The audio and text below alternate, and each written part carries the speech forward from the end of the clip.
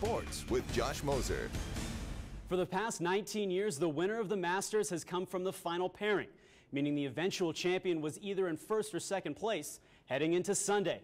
Let's see if history would repeat itself today at Augusta. We start with Tiger Woods. He's never won a major when trailing after 3 rounds, but what a push he would make today.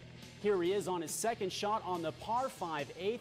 He would eventually eagle the hole and make the turn with an incredible score of 31 on the front 9, coming to within 2 of the leader.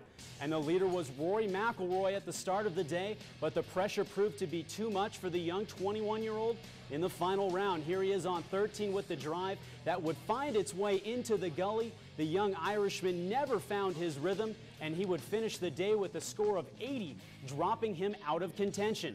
However, Sunday magical for the young South African Charles Schwartzel. Here he is on the 3rd following 2 birdies to start the day, and how about an eagle? This one finding the bottom of the cup from 108 yards away to move him to 11 under.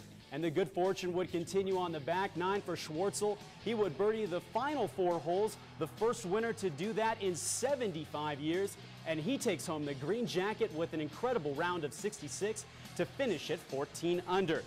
And so here are the final results for the 2011 Masters at Augusta.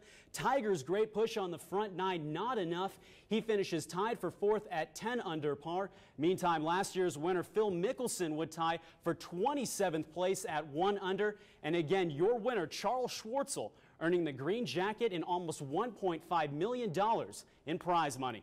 From the word go on the first hole, things started going for me, and you know, it's always nice when things start in the right direction. Now to the Diamond. The Rockies looking to close out their stay at PNC Park this weekend with a victory.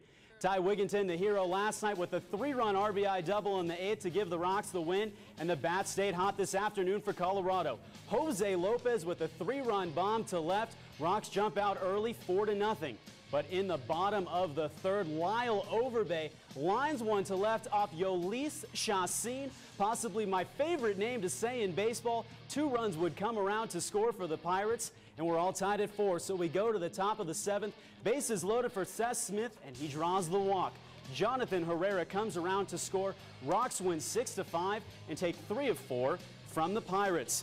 The Maverick baseball team also taking to the Diamond. They fall today 7-3 to UN Kearney, but still hold the top spot in the western half of the RMAC Conference. Manager Chris Hanks now stuck at 500 career wins. Mesa will host Colorado Christian University next weekend at Simplesio Field. Staying with Mesa State, the lacrosse team hosting the Lions of Lindenwood University today. The Mavs led 3-2 at the break, and in the 3rd, watch the control by Trey Swollner. Juke, and good. Mavs on top 4-3. Then more from Mesa. This time it's Andrew Kurt taking this one away in the Lions zone. That makes it a 6-4 contest, and then a little celebrating. The swoop and the call out, but Kurt would back it up. Here he is again beating the goalie. Mavs go on to win 7-3 to stay undefeated at home. Feels great, actually, like starting out 0-6 and then coming home and winning every game, and we expect to win every one for the rest of the season. 1,154 games, 2 Stanley Cups, and a hockey legacy in Colorado that will live throughout the years. Avalanche captain Adam Foote playing in his final NHL game today. 19 seasons for Foote, all one big blur this afternoon. The fans showing their support for their beloved captain. And at 39 years old, Foote showed much of his old enforcer form today. Here he is with the old school stick swipe, a great way to go out for the future Hall of Famer. The Avs took the Oilers into overtime, and they get the win 4-3. So great way to send out the captain. And that is your look at sports for this evening. That's going to do it. We'll be right back.